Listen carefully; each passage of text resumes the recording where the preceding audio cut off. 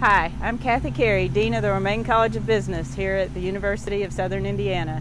I wanted to take a few minutes to introduce you to some of the changes that you'll be seeing this fall when you attend classes in the Business and Engineering building. We require masks to be worn inside our building at all times. Studies have shown that when we wear our masks, we can help prevent the spread of COVID-19. Frequent hand washing and hand sanitizing will help reduce the spread as well. We have installed hand sanitizing units throughout the building. When moving about the building, we ask that you keep to the right and, when possible, allow 6 feet of distance between those you pass in the hallways and yourself. A good guideline is 2 arms length of space.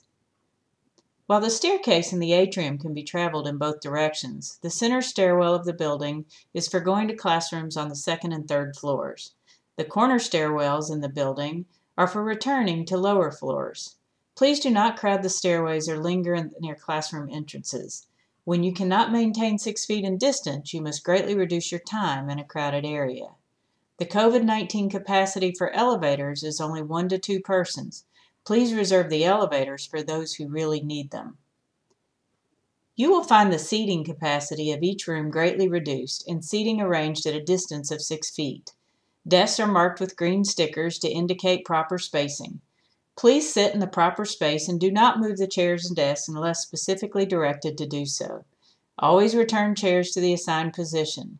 Faculty will be assigning seats and taking roll for your protection. A faculty member may be recording your lecture. You may find yourself on camera at times. These lectures will not be shared outside a password-protected medium like Blackboard. Students will not be permitted in the hallways leading to faculty offices. This is to protect our faculty and give them their own secure space throughout the day.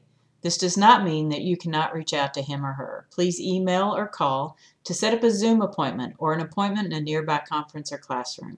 Finally, here is Ms. Christina Walker to share our Advising Center protocol.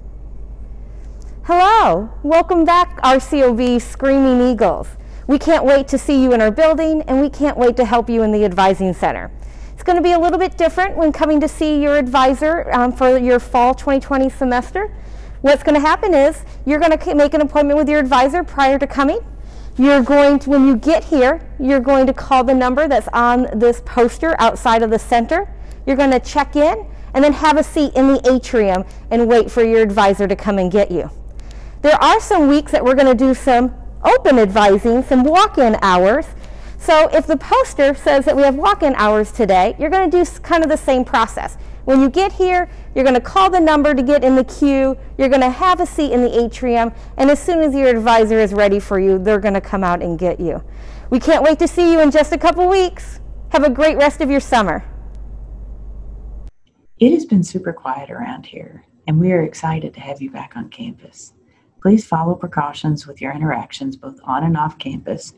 Follow the protocols that we have put in place, but most of all, have a fantastic fall semester. Go Screagles!